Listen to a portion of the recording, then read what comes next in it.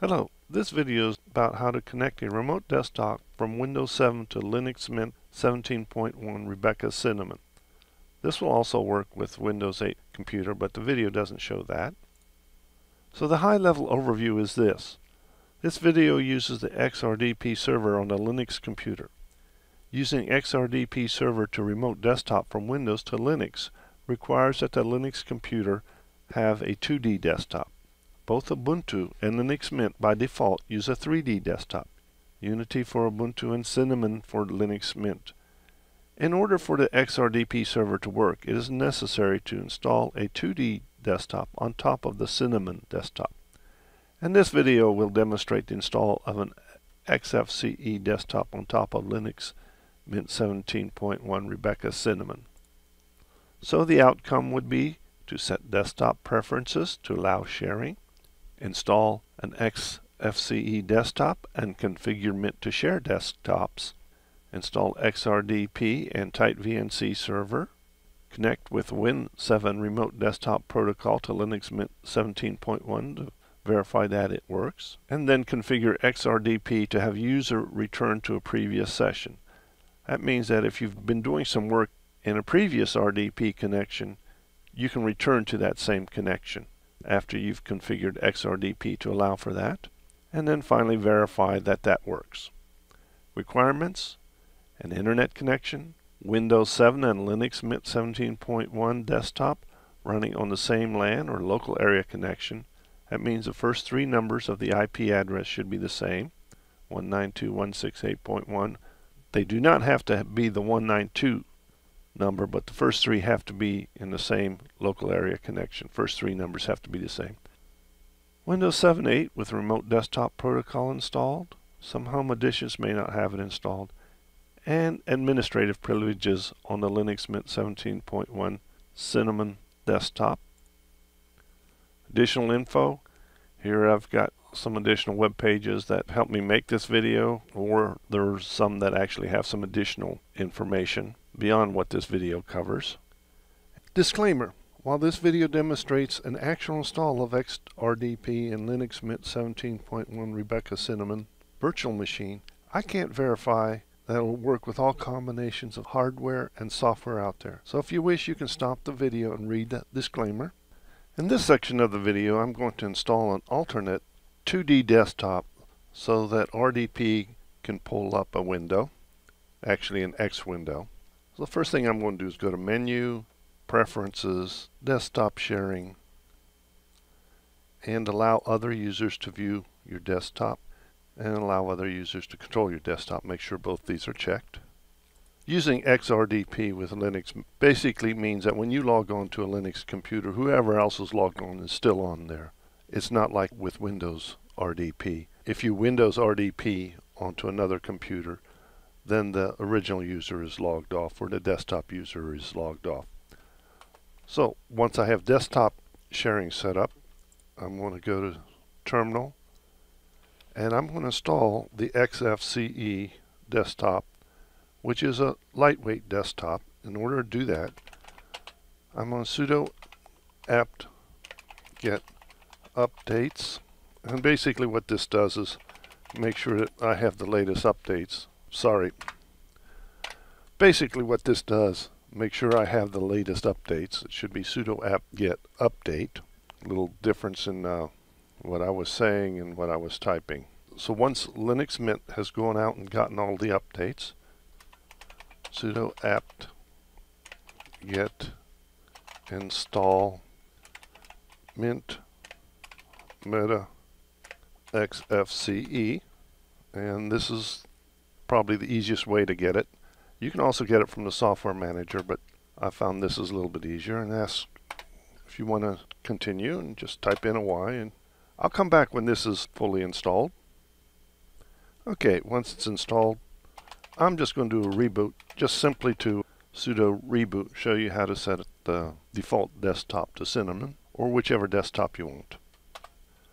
Once the login menu comes up, let me go to the Lambda section, and you'll see it's got XFCE session, and I'm going to select Cinnamon CI right here as my desktop, and then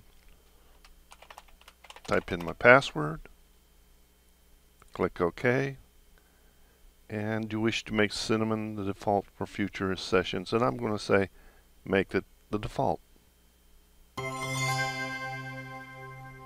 So here's my Cinnamon desktop, and I'm going to pull up a terminal here, and I'm going to install all the software I need to run RDP from Windows. Now you notice by installing MetaMint XFCE, I've got a different color on the terminal, but that's just setting some defaults. Everything should still work. So what I'm going to do is sudo apt-get install XRDP, password, make sure you type it in correctly.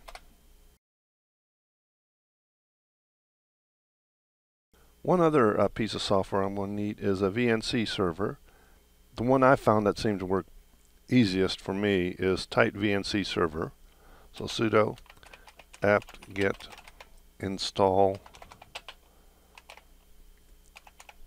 Tight VNC server. So once that's done, what I have to do is I have to set up a file in each user directory so that when an RDP connection is made, that it pulls up an X session or an X Windows session. So what I do here is I'm going to say echo, and the exact word here is XFCE4-session, and I'm going to direct it to a file that should be empty that you're just creating right now, .x session. And it should be there if I want to check it out. You can check it out with any text editor. You can check it out with cat, tail, but I'm going to check it out with the Vim text editor because that's the one I have. And the reason I'm checking it out with a text editor is if I need to make a change, then I can change it right here. And then I'm going to say, and when you're doing this, like I say, it should be done from your home directory. There it is, exactly as it should be. So now with Vim, I just hit colon and Q. The next thing I need to do is make sure my XRDP server is started. Sudo service XRDP start. And so now the desktop protocol server is installed and start. In this section of the video, I've got a cute Windows computer on the left, a Windows 7, though this will also work with Windows 8, and my Linux Mint 17 Rebecca on the right. Before I make a RDP connection from the Windows computer, I need to have the IP address of the Linux machine, and I do an IP-A, and I notice right here that's 192.168.1.30.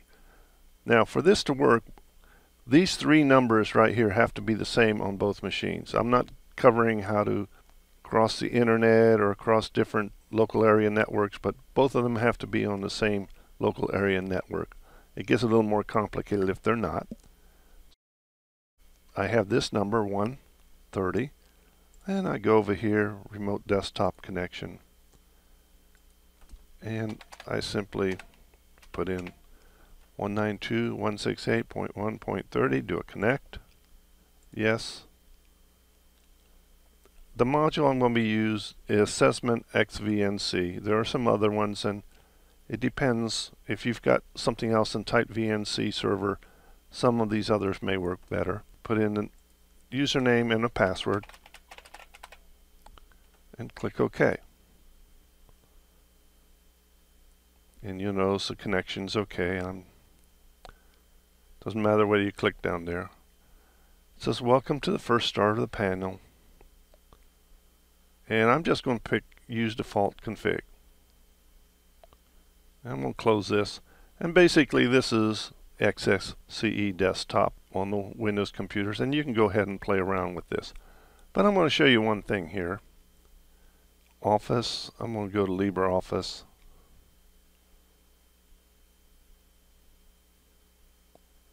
I'm going to create a writer document. Basically, I'm going to call this go back to same session.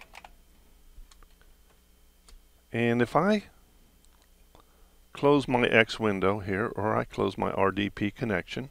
Go up here and close it. Click OK. And remember, I've left the LibreOffice document open, and then I make a remote desktop connection. And again, do the 30 connect, yes. Click OK. You notice that the document's not open. So you know that you can do a remote desktop connection this way using XFCE, XRDP, and Tight VNC server, but in the next section I'm going to show you how to go back to the same session. Here I've got a Windows 7 virtual machine and a Linux Mint virtual machine running, the Rebecca. What I'm going to have to do now is, so I can get back on the same session, I have to edit a file, xrdp.ini, and I'm going to use a Vim text editor. You can use any kind of text editor you wish. In my case, it's sudo vim, and this file's located etc xrdp xrdp.ini is the name of the file. Of course, you have to put in your password. And file is open. Go down here in this first section, xrdp1, and where it says port, I need to put in ASK. So because I'm using the Vim text editor, I type in I for insert, ASK for ask, escape, right quit, and that's it. Now before I make the connection, IPA, hit enter, and I have the same IP address, 192.168.1.30. So now I need to switch back to my Windows machine, click on the Start button, up to Remote Desktop, and make sure I have 192.168.1.30 and make the connection. Click Yes. Now if you notice one thing here, now I have a port and it says -1. We're just going to leave that for this first connection. Username, password, click OK. Now one thing that you have to watch real quickly up here in the top left is the port number that flashes by.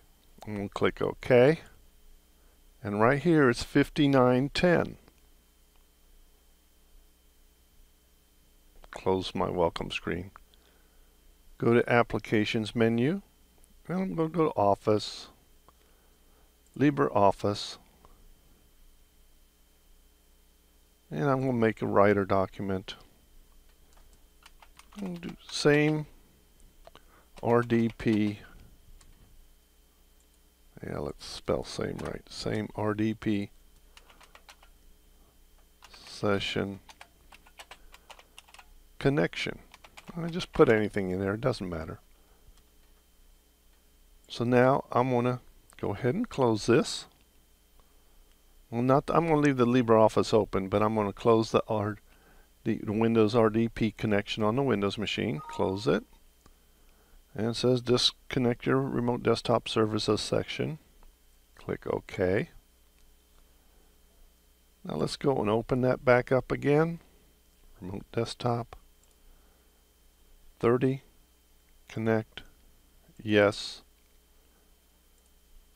And again, you got mic, password, and this time for the port number I'm going to put in 5910. 5910, click OK. And here we go. We're at the same session. And that's how you get the same session connection, is use the port number after editing the xrdp.ini file. Now one other thing I'd like to point out, if you have a problem making the connection, one place to look for an answer might be in a log file. Take a look at the log file. I would use a tail command var log xrdp sysman.log. Hit enter. Of course, I know you have to use sudo for look in there. Must not be my day.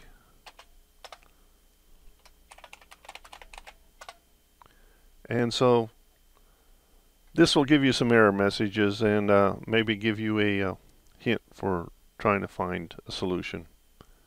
That's it for making a remote desktop protocol connection from a Windows machine 7 or 8 to Linux Mint Rebecca Cinnamon. Thank you.